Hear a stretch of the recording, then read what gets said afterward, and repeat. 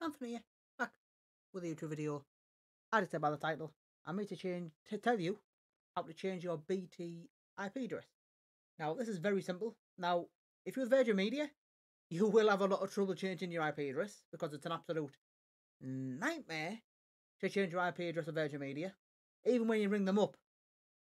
I remember before when I got DDoSed on I think it was, this happened about 5 years ago, 4 years ago.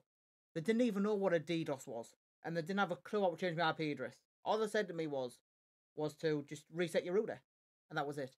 And it still didn't work. But luckily, with BT, you can easily change your IP address. All you have to do, reset your router, done. That's it. Now, if it gets to a point where it doesn't change, my advice would be is just to unplug everything from it, leave for 10 minutes, then plug it back in. But every time I've reset my router, I've always got a new IP. Now, if you've got a BT business account, I think it's different where it's like a static one, but if it's just like a public one, it should just change. So all you have to do basically is reset your router, remove your plug from the wall, and that's all. That's all you do. Reset your router, and the IP should change. So if any more problems, leave a comment below and I'll try and help. But what do I have to do really?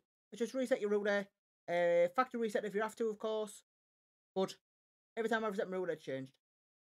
So thank you for watching. If you like the video, please give the video a like. If you're new to my channel, please subscribe. Like I say, if you've got any problems, leave them in the comments and I'll try and help. Take care. See you in the next video.